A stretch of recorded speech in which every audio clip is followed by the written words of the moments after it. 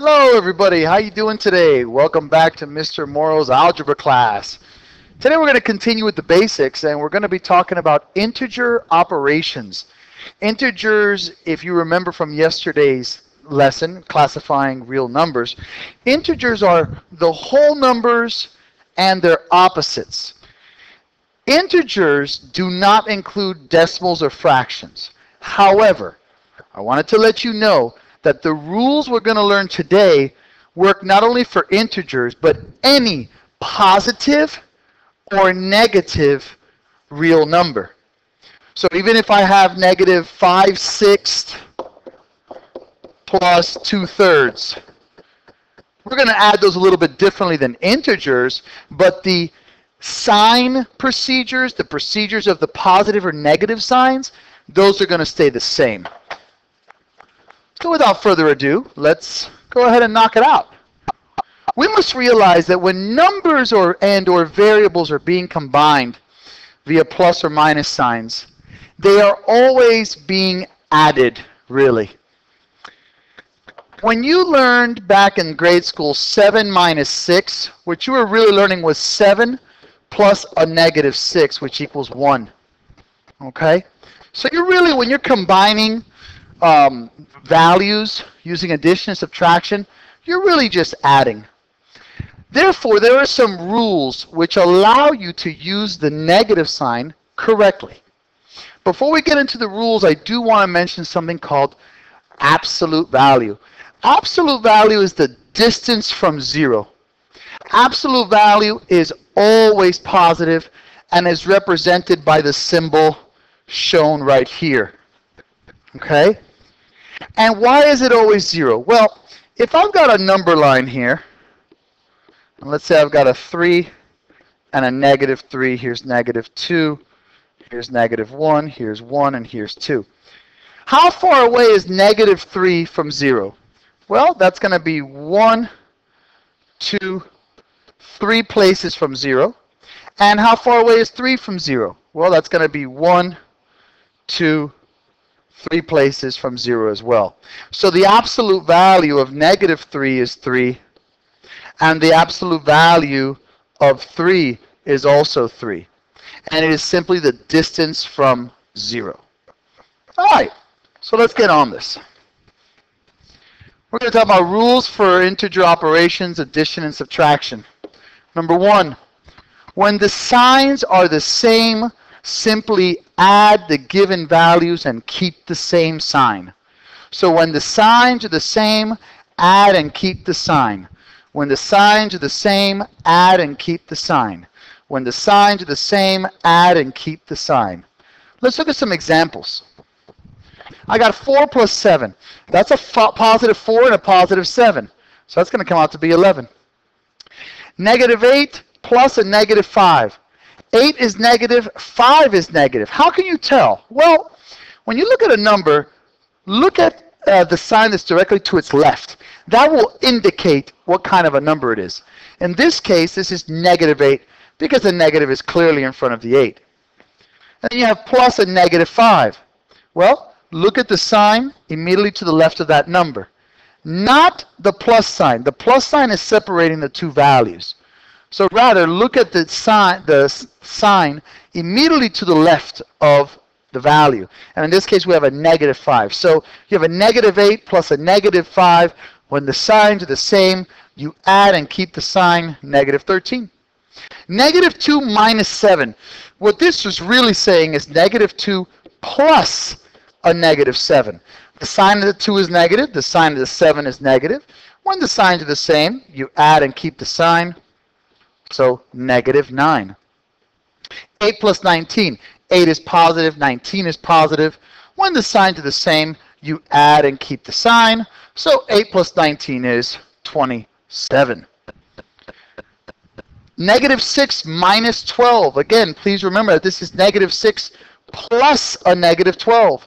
The sign of the 6 is negative. The sign of the 12 is negative. So when the signs are the same, you add and keep the sign. So that would be negative 18. Okay? Let's continue here. Let's look at the second rule. Number 2. When the signs are different, that means opposite. One's positive, one's negative. Simply subtract as normal. And when we subtract as normal, remember, please, it's the large value minus the small value. And keep the sign of the largest absolute value. So when the signs are different, subtract as normal, large value minus small value, and keep the sign of the largest absolute value. So when the signs are different, subtract as normal, and keep the sign of the largest absolute value. For example, 4 minus 6.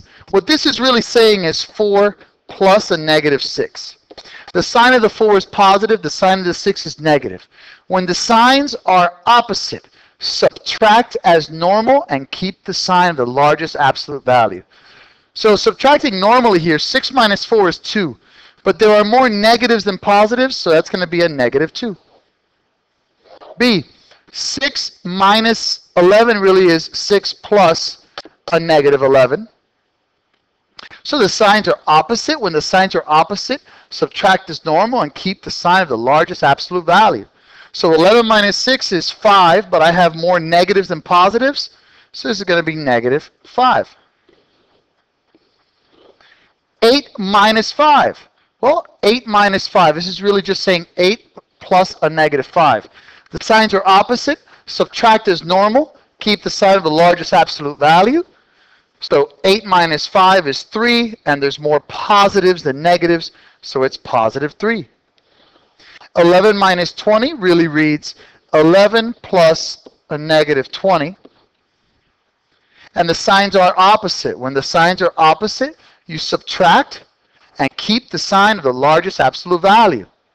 So we subtract as normal. 20 minus 11 is 9.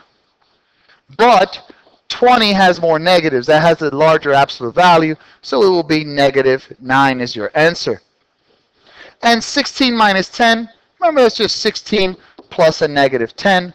Subtract as normal, keep the sign of the largest absolute value. 16 minus 10 is 6.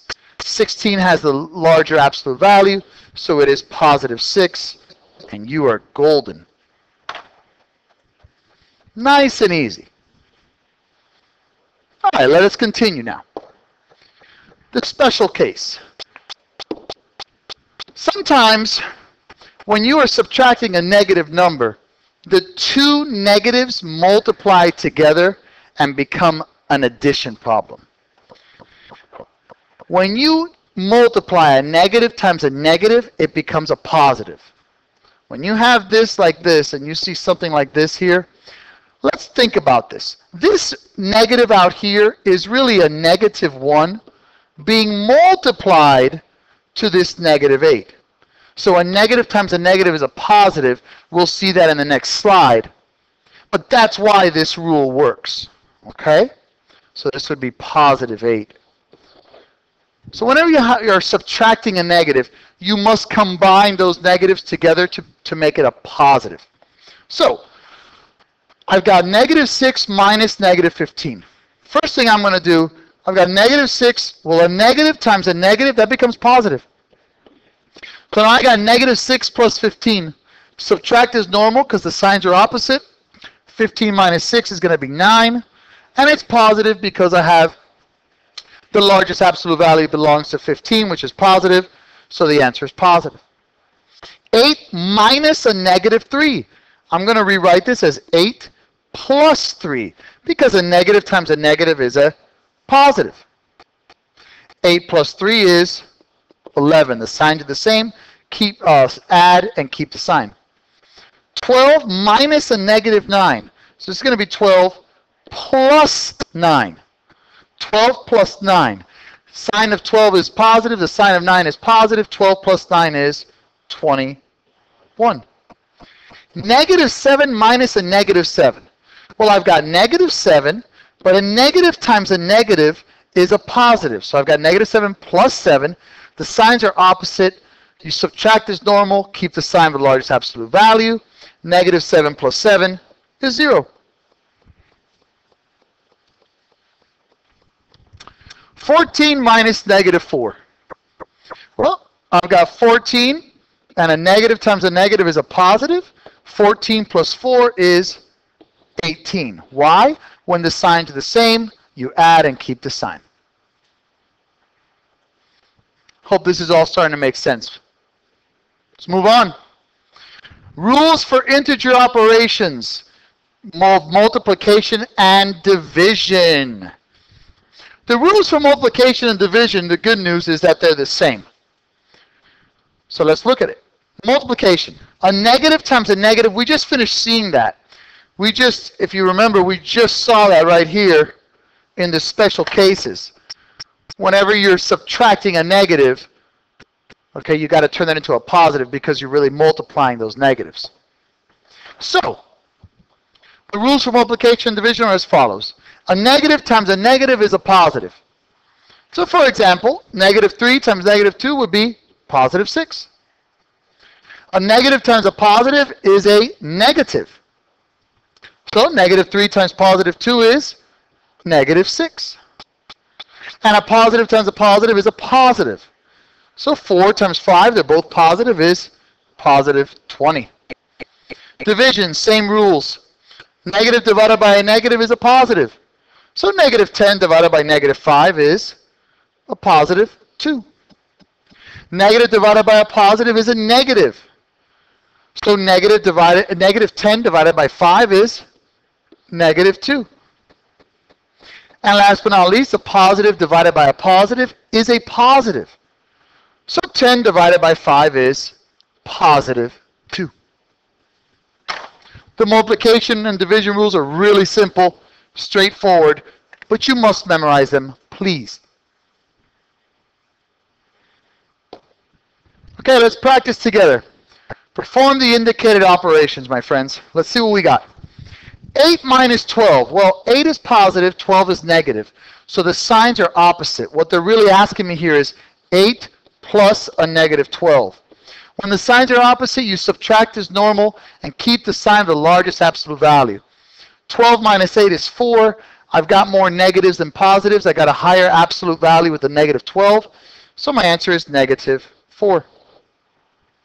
Negative 12 minus a negative 5. Well, I've got a negative and a negative here, so I'm going to rewrite this. Negative 12 plus 5. Negative 12 plus 5, now I have opposite signs. When you're combining integers with opposite signs, you subtract as normal and keep the sign of the largest absolute value. So negative 12 plus 5, they're different signs, so I'm going to subtract. 12 minus 5 is 7, but I've got more negatives than positives, so my answer is negative 7. Negative 2 times 5. Negative 2 times 5, negative times a positive is a negative, so that's going to equal negative 10. Negative 8 times negative 3. Sign of the 8 is negative, sign of the 3 is negative. And they're being multiplied. How do you know? Well, do you have a plus sign in between? The answer is no. Do you have a minus sign in between? The answer is no. When you have a variable next to a variable, or when you have parentheses next to a parentheses, or you have a number next to a variable with no plus or minus signs in between, you are talking about multiplication. So this is a negative times a negative, which is 24.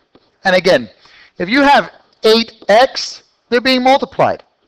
If you have 8 plus x, they're being added. If you have 8 times 4, that's a multiplication. Addition would be 8 plus a 4. There's always going to be something in between the numbers when they're being added or subtracted. 11 minus 15. That's a subtraction. How do I see that in multiplication? 11 times a negative 15 maybe. So you do not have anything in between the parentheses or the variable and the number. They're being multiplied. Negative 20 divided by 5. Negative divided by a positive is a negative, so that's going to be negative 4. And last but not least, 48 divided by negative 16.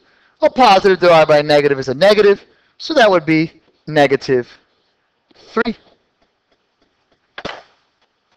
I I hope you all enjoyed the lesson. I hope you learned a lot. Thank you very much. Have a wonderful day, and I'll talk to you soon. Bye-bye.